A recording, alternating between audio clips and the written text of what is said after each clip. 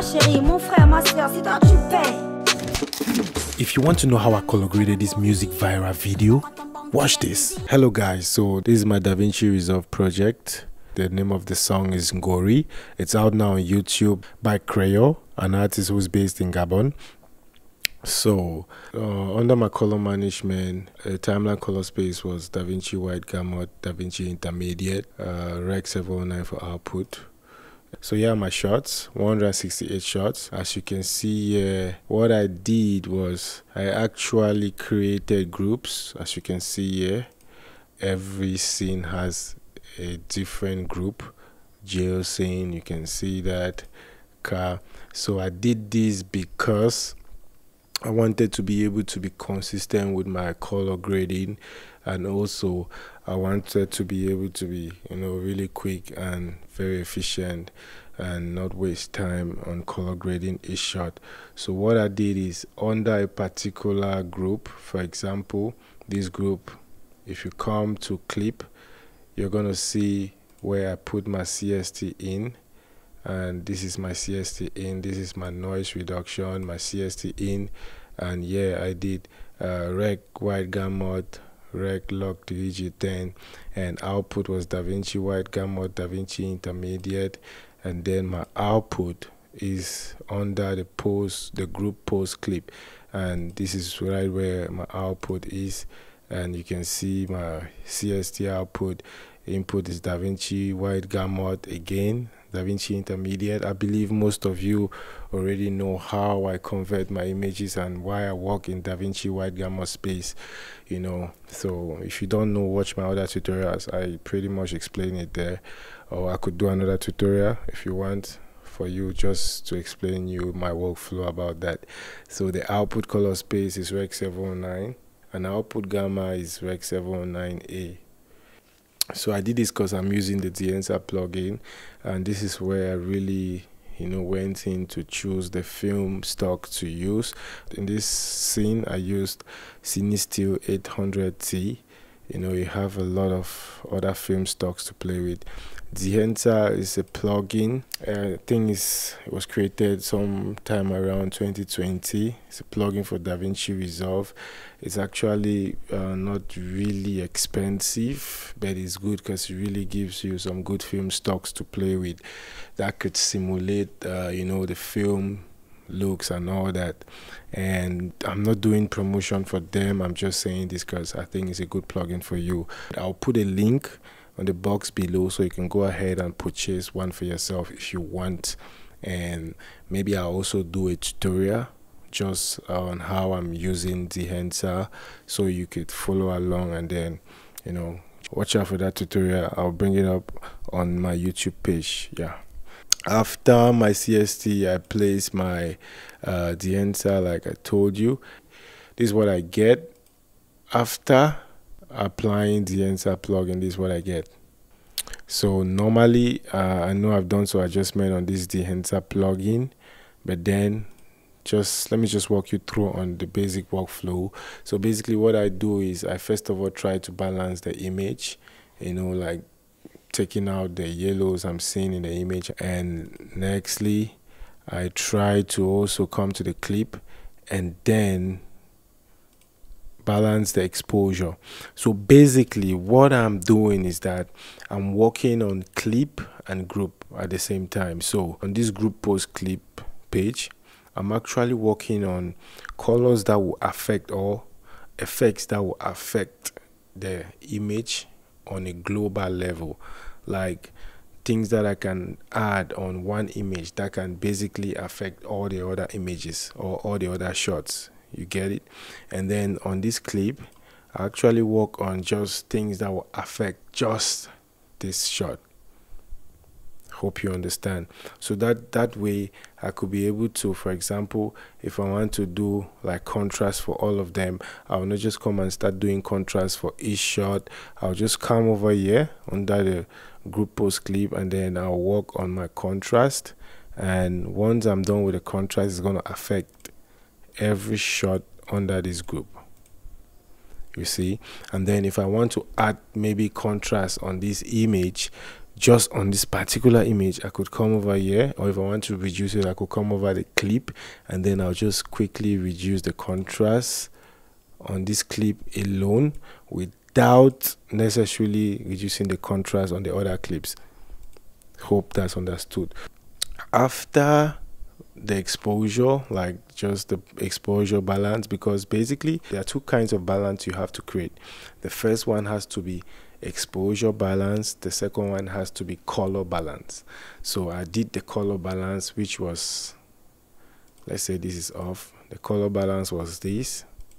So you see the warm, I now did color balance, and then I came over to the clip and then I did exposure balance.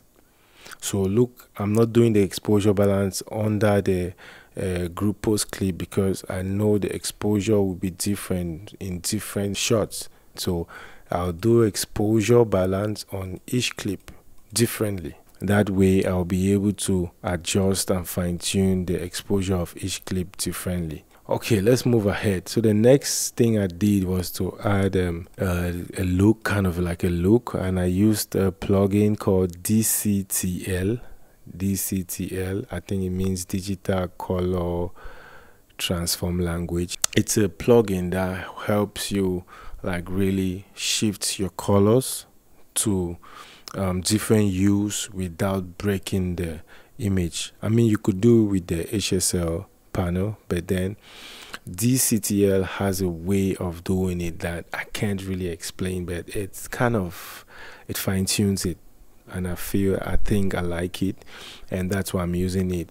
I also put a link for some free DCTLs that you can try, and also I'll probably do a tutorial on how to use DCTL and all that. Yeah, so I use DCTL and I use the Tentra plugin on that DCTL, and I shifted the white towards the bluish side, and then probably added some warm. Like I said, I'll show you how to use this. I basically just added some looks, you know, adding some more cool tones and some more warm tones mixed together. And then the next thing I did was to select the skin, and under the skin I selected the skin after my contrast node, and under the skin I placed the plugin called Color Compressor, and I select this tool and highlight on maybe a cool part of the skin that I like, and I worked on these controls here. I think I did a tutorial before on how to use this tool. Yeah, so I actually just basically work on the skin and make sure the skin pops out pretty much nicely. And then remember, I'm doing this under the group post clip, so it affects all the shots in this scene, so all the skin actually looks the same. And I discovered that when I color grade like this, it actually helps to keep my color grading very consistent from one shot to another, and that's how I got this look. I went around and played with some, you know, some of these tools. You know, I can't go into this now, but on this scene it was the same thing, pretty much the same thing. You know, you see this is my contrast here and this is my skin, and I just selected the skin and worked on the skin with the color compressor. This is where I did my balance, you know, just brought in some warm tones. Also I used yeah, I think I used the HSL here because I wanted to really fine-tune some hues. So I used the HSL here like to just bring up the warm. So if you see this before, after, like I just brought up this skin tone color on the skin tone line, you know, so it looks good and great. And then I think I used a log wheel here. Yes, I used the log wheel here just to add some, maybe some red into the shadows, just a little bit. And I worked on the range too, you know, maybe you can see under the shadow here.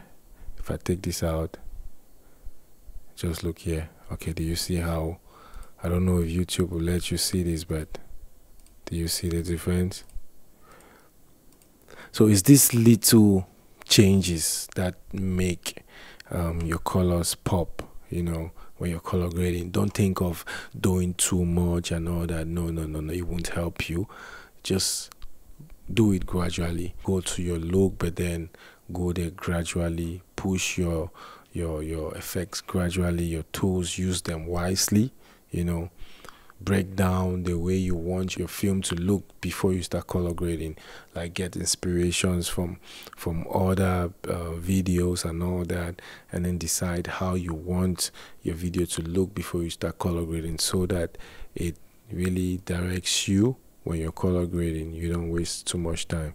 So you can see this shot, and then finally I used the DCTL again, but this time around this DCTL is different. It's called subtract something. It's more about subtracting colors or adding colors. So this DCTL, I used it to just pop out the cyan a little bit more. Like you can see, let me show you something. Take a close look at this color. Like if I take this out, you see that? If I take this in, do you see what's happening? So I just added some cyan color to this just to make it rich. And even if you see here, it's gonna change. You see that? So added some cyan color, and then added like overall saturation. It does it very nicely and smoothly in such a way that you will not even realize you have added, you know, a color, but it's there, which is why I like the DCTL plugins. And then I selected the skin after the contrast. I just discovered that anytime I select the skin after the contrast, it actually stands out very well. So I like to do it this way. So I selected the skin, like just immediately after the contrast, I selected the skin, and then I added the saturation a little bit, you know, worked with the color compressor, and then probably finish with some settings in the Dehancer, and I was done. So this is how I color graded this video. I used the same technique for all the other scenes, and yes, I use different film stocks, but then like I said, we're gonna do that in another tutorial. So thank you for watching. I hope you understood something. Definitely, if you understood something, share this video to others so they could learn. And I'm going to be coming up with more tutorials for you. Just enjoy this, share this with your friends, and let's take another shot. Okay. Les derniers téléphones, facilité.